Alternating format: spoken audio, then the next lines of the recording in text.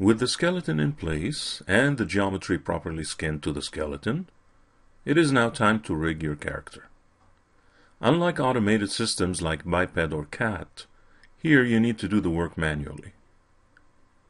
This includes setting up IK chains, adding helpers to manipulate the skeleton, and ultimately adding custom attributes to simplify the animation process.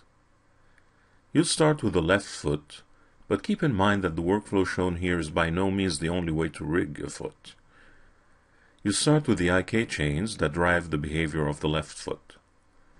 There are no shortcuts or symmetry tools to rig left and right limbs, so what you learn to do on one foot, you'll need to reproduce on the other. Hide the geometry category before moving on. You won't need to see the character's mesh for a while. You can also hide the mesh layer if you prefer that technique. Unhide the IK-FK bones on the arms by using Unhide All. This may be a good time to view the scene in wireframe mode by using F3. Zoom in on the left leg and adjust your point of view. You will need 3 IK solvers to control the behavior of the left foot. Select the foot and then choose Animation, IK Solvers, HI Solver, and then point and click the left thigh. A new IK chain is created that you can manipulate to drive the heel. The gizmo you manipulate is referred to as an IK goal. Rename it Zombie Left Heel IK Goal.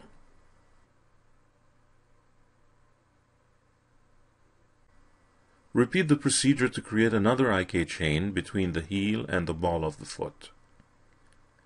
Rename the new IK goal Zombie Left Ball IK Goal.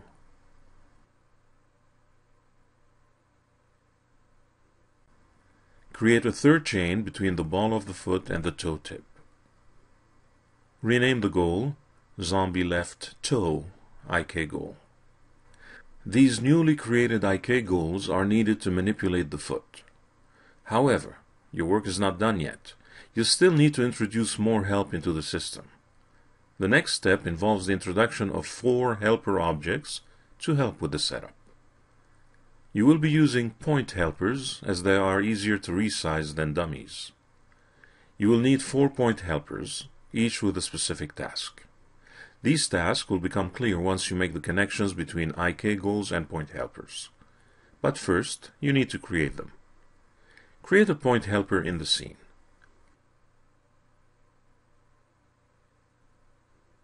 Set it in box mode only, and set its size to 4.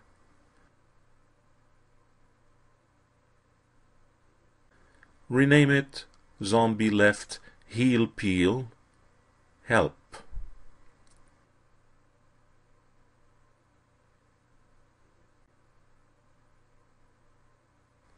Align it to the ball of the left foot, pivot to pivot, in position and orientation modes. Make sure you align it to the bone and not to the IK goal. This way, it will be oriented the same as the bone, and so favors the local Z-axis as a primary rotation.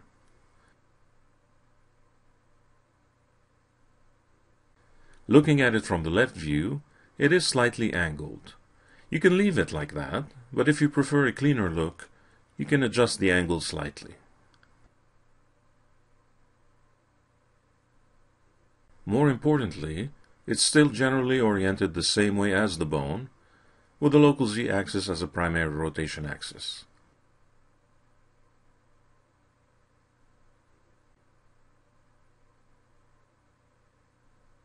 Use Shift-Move to make a clone of the point helper.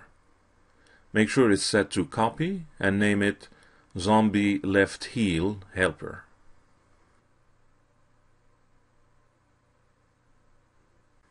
Align it to the heel bone, but only in position. This works better visually, and the Z-axis is still oriented in the correct direction. Use Shift-Move again to make another clone in Copy mode and name it Zombie Left Toe Lift Help. Align it to the toe nub in position XYZ only. Select the Zombie Left Heel Peel Helper, again, and make another copy, this time using Edit Clone.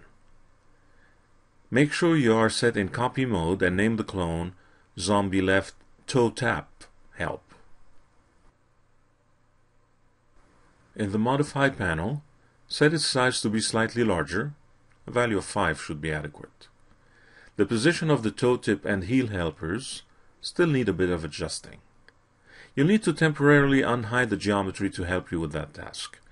Go to a side view, such as left. Display the grid by using the G toggle. And select the heel helper. Set its Z position to 0 so it's level with the ground. Move it back on the X-axis so it's located at the back of the foot. This helper will eventually act as a pivot point for the heel rotation. Similarly, select the toe tip helper and set its Z position to 0. If you need to, adjust its X position so that it is at the shoe tip. This will act as a rotation base for when the toes are in contact with the ground. Leave the other two helpers where you previously placed them. As a side note, notice how the different object types have different suffixes. Bone for bone objects, HLP for helpers, and IK goal for IK solutions.